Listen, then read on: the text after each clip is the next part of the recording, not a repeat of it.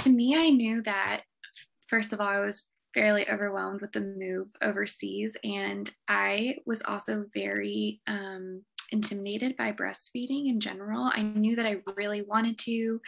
I was really well educated about the health benefits, but I didn't physically know how to position, how to do it, how really anything about the specifics. And that was really overwhelming to me. And I also knew that going to a hospital in the middle of the chaos of having a newborn was even more overwhelming to me. Especially we're here with like one car and it's just this whole thing. And so having access to a virtual program was really phenomenal and attractive to me.